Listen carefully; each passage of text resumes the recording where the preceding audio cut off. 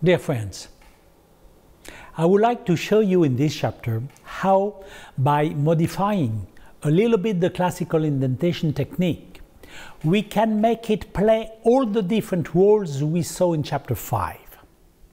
You will see that it can change the result and even slightly change the strategy to adopt compared to the classic technique using an elastic indentation material, whether it is a Lincoln sponge or a rail held in place by an encircling band. In both cases, the indentation effect is linked to the centripetal pressure exerted by the elasticity of the system, which, apart from the complications generated, will prevent any intraoperative assessment of the intensity of the indentation and any scleral shortening effect, which could modify the indications. You will thus understand why the indications for indentation may need to be further increased compared to the recommendations of the IVRS RD study and improve the overall results. Since the technique for making an indentation is no longer taught much to beginners, I will tell you everything as if you knew nothing about indentation. I made a movie in 1998. I saw it again, and having nothing to change, I decided to present you the part dedicated to the indentation technique. It's a truism to indicate that the right place for a buckle is where the indentation has to be. Before indenting a tear, one must precisely localize it to indent at the exact site.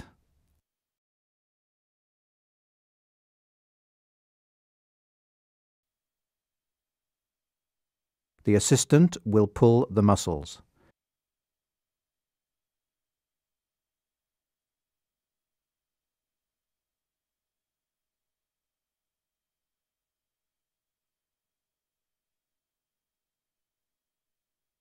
The tear will be localized with the surgical microscope at a high magnification through the 3-mirror lens.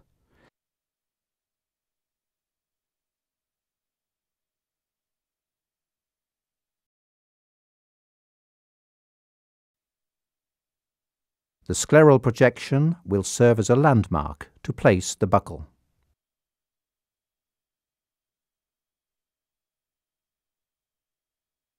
The distance to the limbus is anecdotal.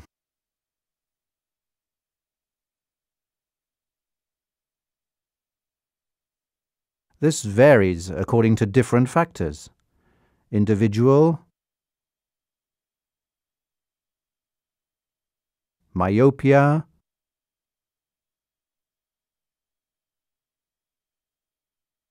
quadrants. On the contrary, the ora serrata projection is always on the muscle's insertion line, except for the superior rectus, where the ora is 1 millimeter in front of the muscle insertion. The reference will always be the 4 rectus muscles.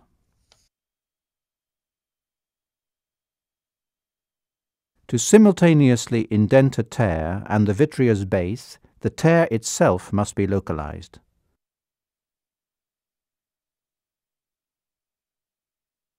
The anterior limit of the vitreous base is 1 millimeter in front of the ora serrata, anterior to the muscle insertion.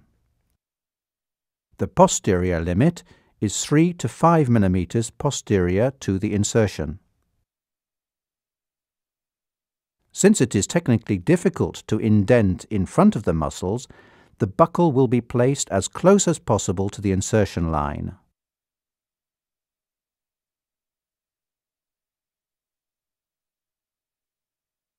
The choice of limbus parallel or radial indentation is a matter of different parameters.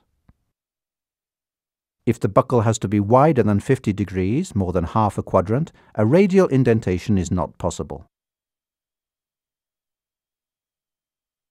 If the anterior-posterior tear's length is superior to 8 mm, a limbus parallel indentation is not possible.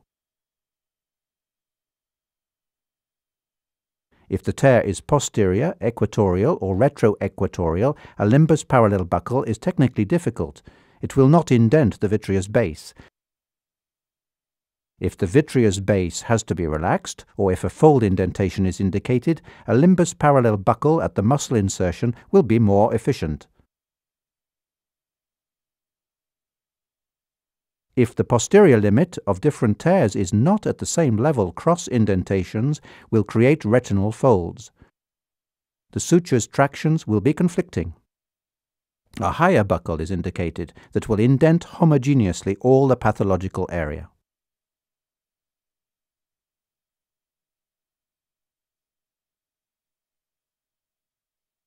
As a rule, the smaller possible buckle will be preferred. It spares room and diminishes surgical trauma. Encircling procedures can create macular edema due to vortex veins compression. They should be avoided as much as possible. But localized indentation may have to be enlarged in the following conditions. If two retinal tears are separated by less than 50 degrees, one larger buckle will be preferred to two smaller ones. A small circumferential retinal fold will be widely covered to sufficiently relax the vitreous base.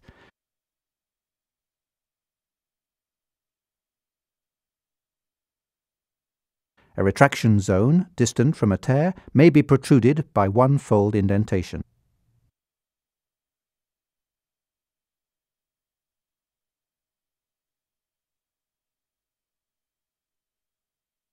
A 360-degree encircling band will only be placed if a continuous series of tears cannot be treated by a combination of indentation plus gas injection, or in case of massive vitreous retraction, or PVR superior or equal to grade C2.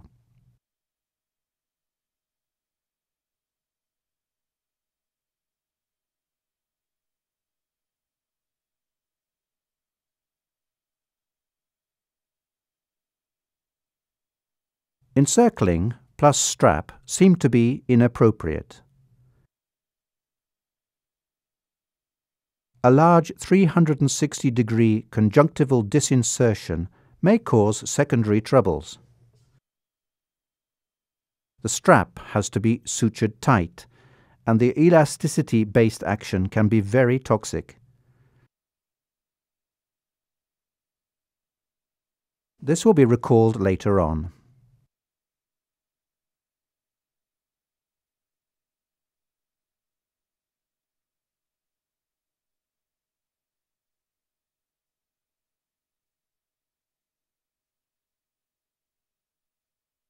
Indentation must be confined to the pathological area. Only the internal part of round implants indents the retina. External side bulges under the conjunctiva and hinders the muscles. Scleral surface must be deformed by indentation. Concave internal surface implants are inefficient. Implant's internal surface must be convex.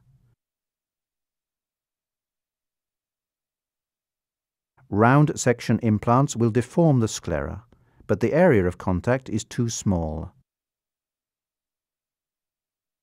Therefore, any anterior or posterior error in the positioning of the buckle will create gaping tear's edges. Neither does a round indentation protect the tear from detachment waves. Breakwaters facing the sea have sharp edges. Their surface is plane or slightly convex.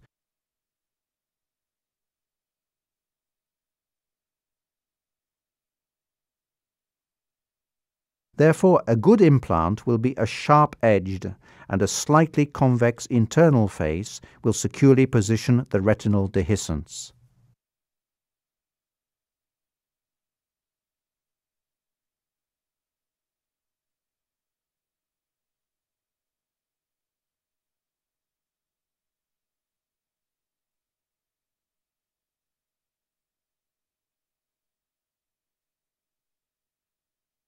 Many complications are rather related to the implant's material than to its design.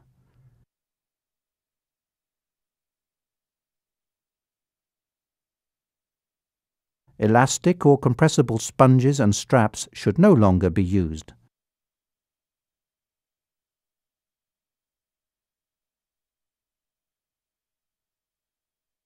When such an implant is stretched or compressed, the relaxing effect will create a centripetal force opposite to the centrifugal action of ocular tension. Two negative consequences will damage the eye. Indentation will be proportional to ocular tension. Sclera and choroid will suffer from these opposite forces.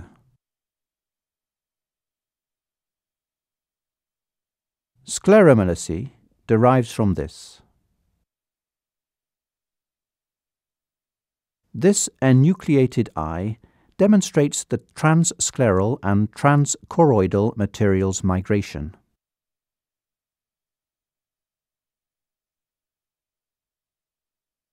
Here, the sclera has melted under a mirror gel implant.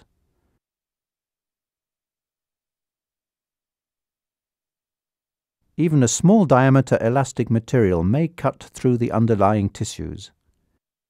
This 2 mm strap and the suture have penetrated the retina.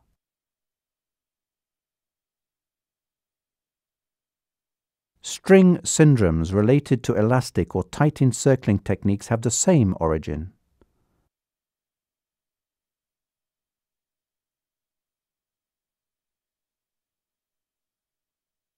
An indentation material must be non-elastic and incompressible. Only the sutures will then create the scleral deformation.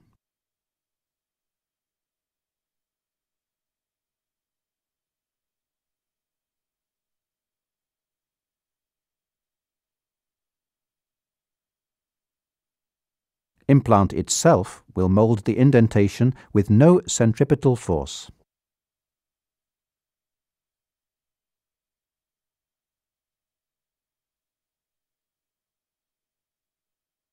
The higher post-operative silicon sponges infection risk is widely accepted.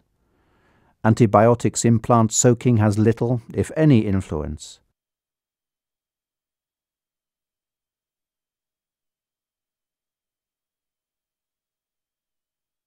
Infection is the major cause of indentation material exclusion or ablation, with an average 4% incidence for sponges. This is a serious complication since detachment recurrence rate after implant removal varies from 3 to 34%. All these findings led us to sharp edges, 2 to 2.5 mm thick. Internal and external walls are slightly convex. The height varies from 5 to 7.5 mm.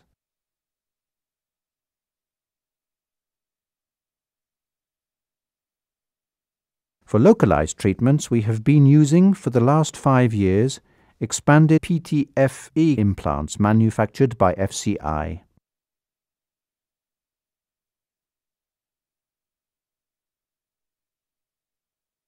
The chevron networking of PTFE has the same structure as scleral collagen. The 35-micron meshes are small enough not to allow any compression or elasticity.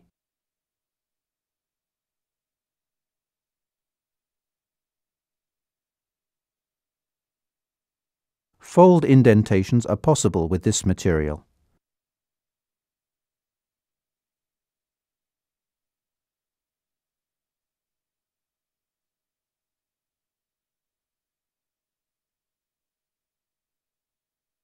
A major interest derives from biocolonization by fibroblasts and macrophages. These cells produce collagen type 1, 2, 5, 6, responsible for a remarkable tolerance and for persistent mechanical properties. This implant has been placed a month ago. Scleral fibrils have already developed.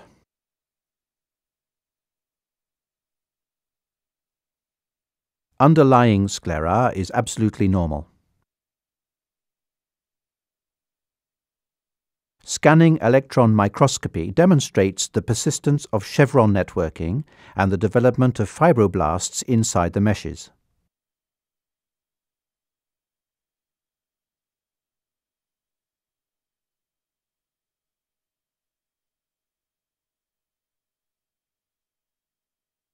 Anti-collagen antibody staining colors in brown the edges colonization. Absence of inflammatory foreign body reaction and biocolonization speak for the perfect tolerance. The rejection is close to impossible, but for 2 cases out of 1,200. The adhesion can be a problem if the implant has to be moved elsewhere.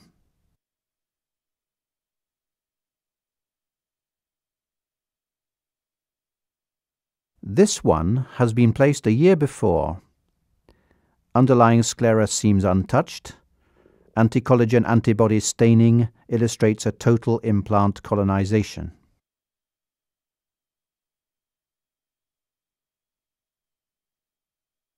This is why we prefer a different material, with the same design, for encircling and fold encircling procedures. Hard silicon is biologically inert, and there will be no cellular ingrowth.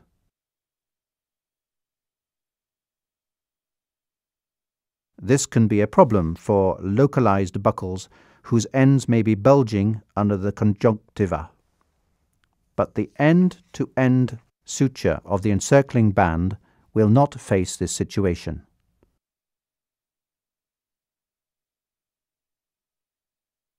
Reoperations are more frequent when an encircling procedure is needed. A different band positioning will be easier if the material is not adherent.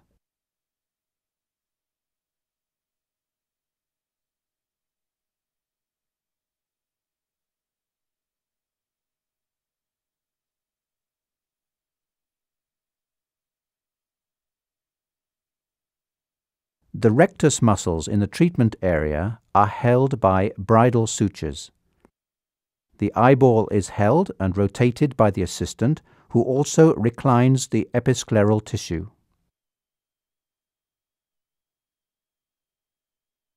The assistant must be taught immobility and careful maneuvers with vortex veins. The height of the buckle has to be adapted to the tears. In a limbus parallel indentation, a safety margin, 1 mm anterior and 2 mm posterior, has to be established.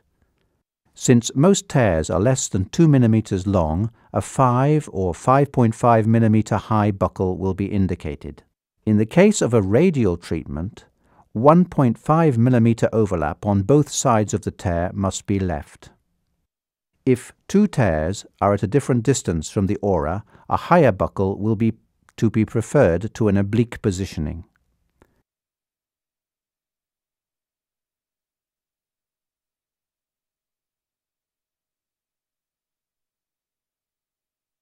If the vitreous base has to be relaxed, the posterior margin of the tear will still have to be safely covered, and the anterior limit of the indentation will be located at the anterior limit of the rectus muscles.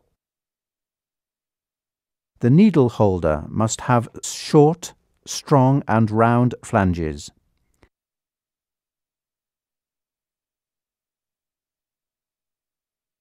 The edges must be blunt so as not to cut the sutures.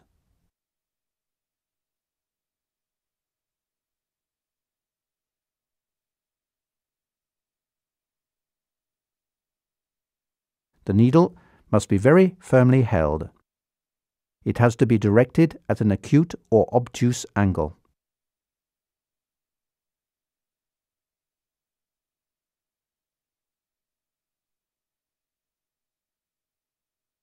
The needle model is a key point.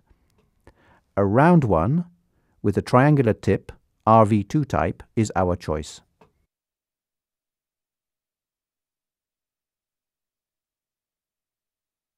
Here we demonstrate the need for a curved needle holder and a round needle. Anterior-posterior sutures are guided through the sclera at an obtuse angle. It is not easy to penetrate the sclera. Therefore, it can be directed in a more controlled fashion due to the intrascleral resistance. Posterior-anterior sutures needle is at an acute angle and tilted to the side. If the edges were sharp, the risk of dilacerating the sclera or the choroidal vessels would be high. A round needle passes through the tissues without cutting them.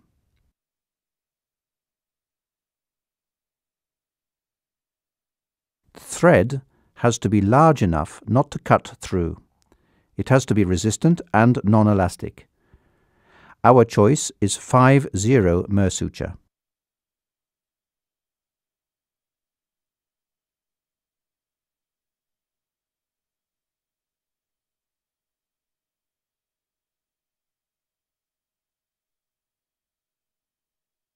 Before suture placement, one must calculate the size of the implant's bed.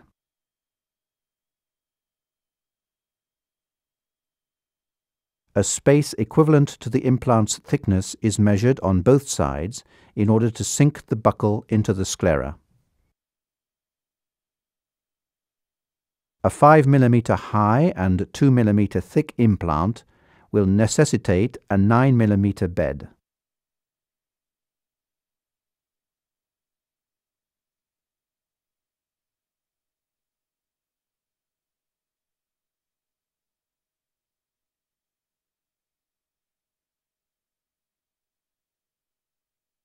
By removing a correct indentation, one can check the double thickness plus height necessary distance.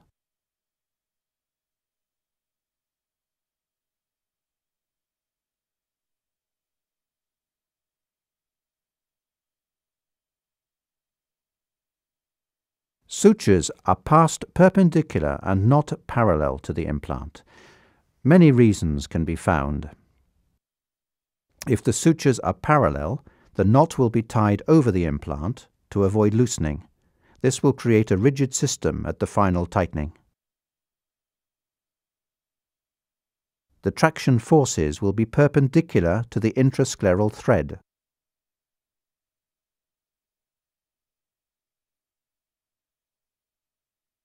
These are tearing forces, and tearing might happen.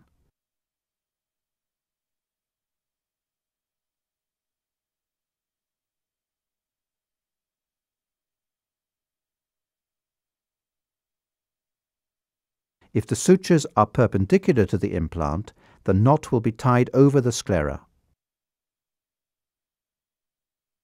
A triple loop will block it, and this will facilitate the final adjustment.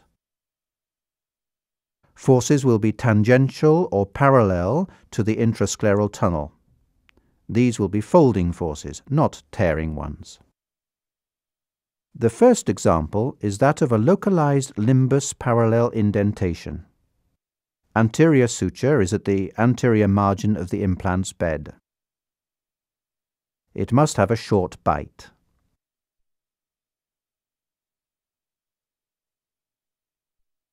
Posterior passage must be radial, in the same axis.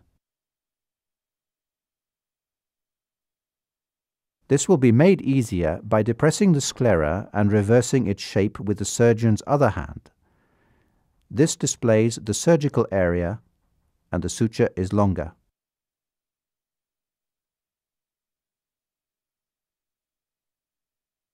The distance between the two posterior bites will have to be larger than between two anterior bites to keep the sutures in a radial axis.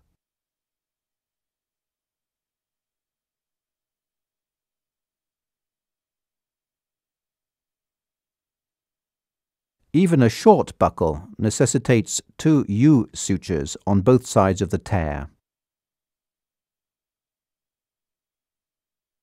This will strengthen the buccal. If an over 90 degrees treatment is necessary, a third double suture has to be placed. Positioning. Suture lengths and axis must be homogeneous in order to achieve a satisfactory and consistent result. This must be done carefully and slowly.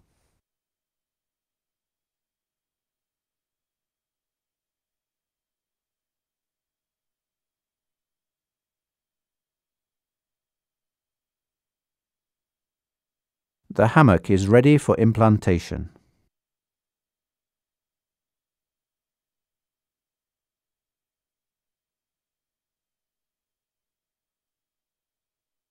A triple knot will be prepared on every U suture.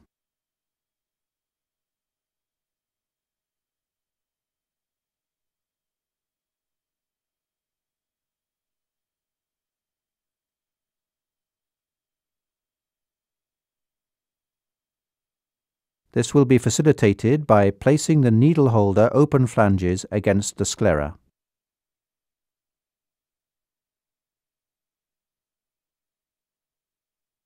This triple knot will not loosen.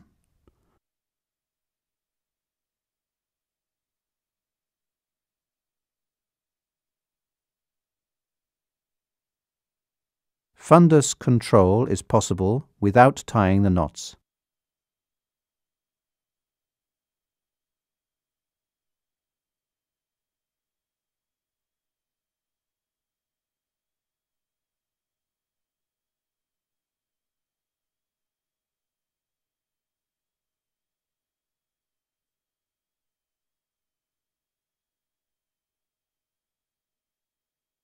An additional traction on the sutures is possible if needed.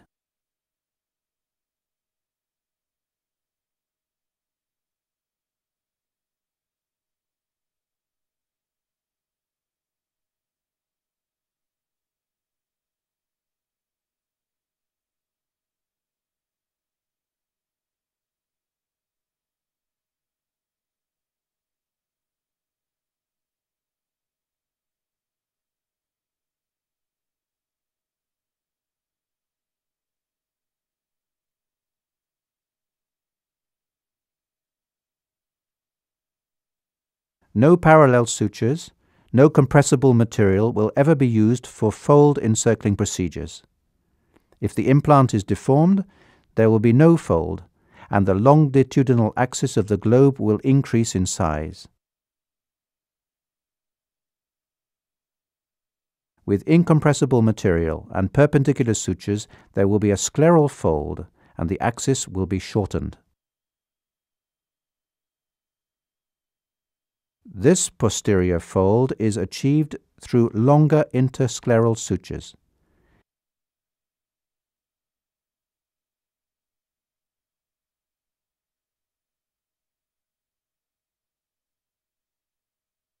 Since the traction forces increase the fold, this has to be created at the posterior part of the eye, in a detached retina area.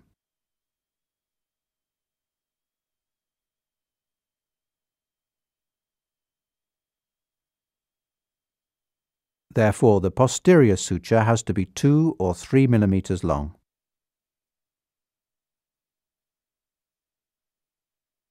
Vortex veins must be protected.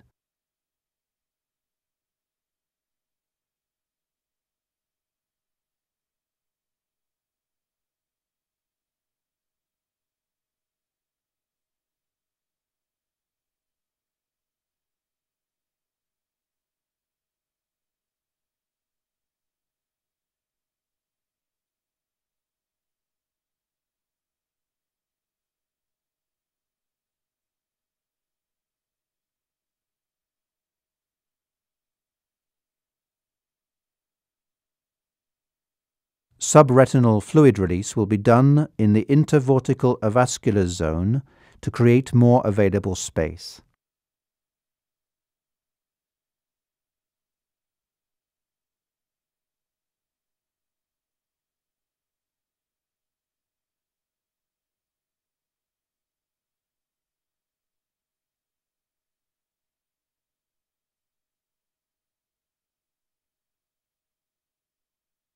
Progressive tightening of the knots will create indentation plus fold.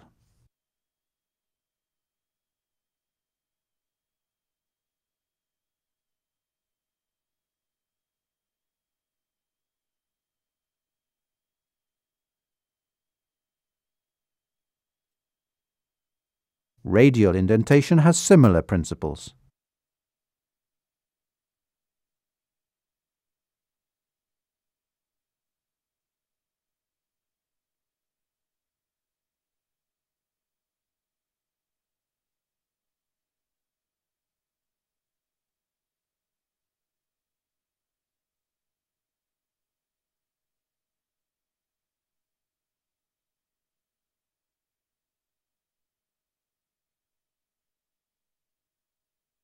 Sutures are parallel to the limbus.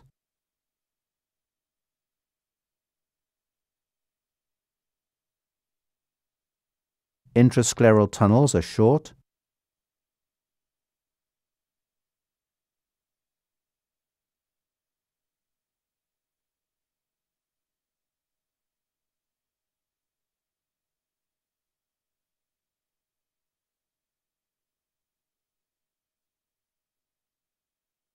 All sutures' axes are parallel.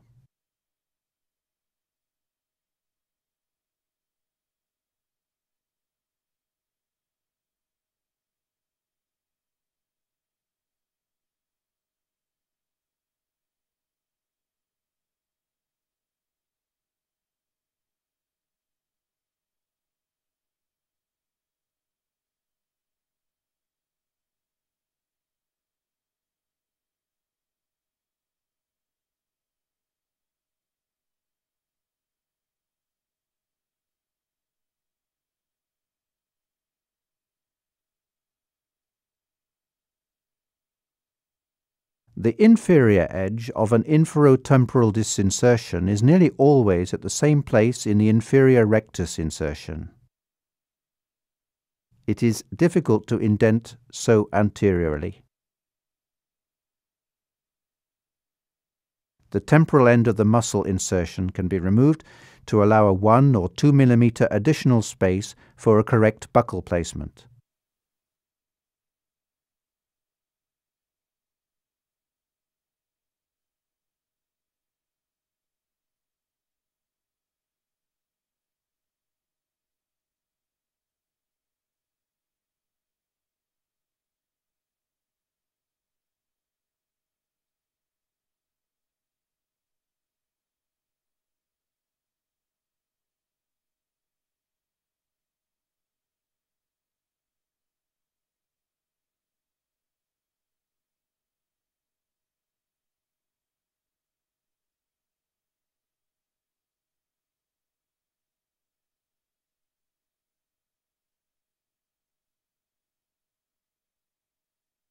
Superfluous material must be removed even if PTFE colonization will prevent rejection.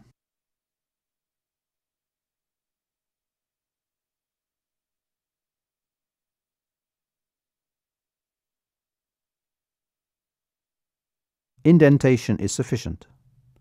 The knots can be tightened.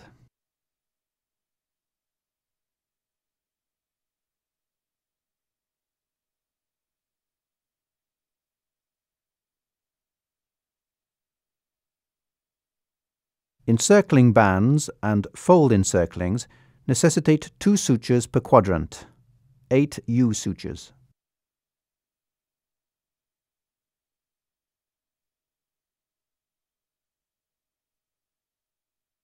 End-to-end closure without traction.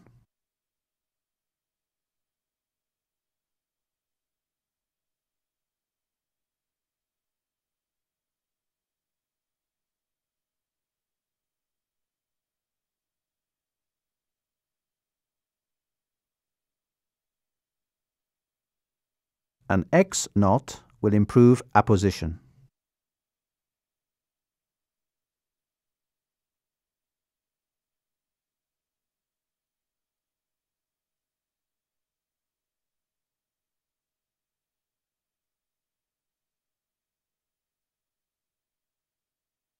It will not create over-thick buckling, and the implant can be rotated.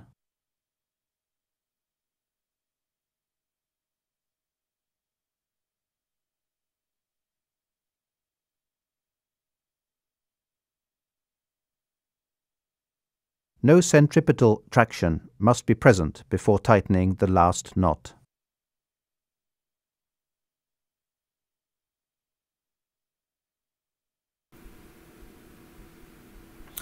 I hope that this film has taught you some things. We will meet again in the next chapter for the realization of the puncture and gas injection.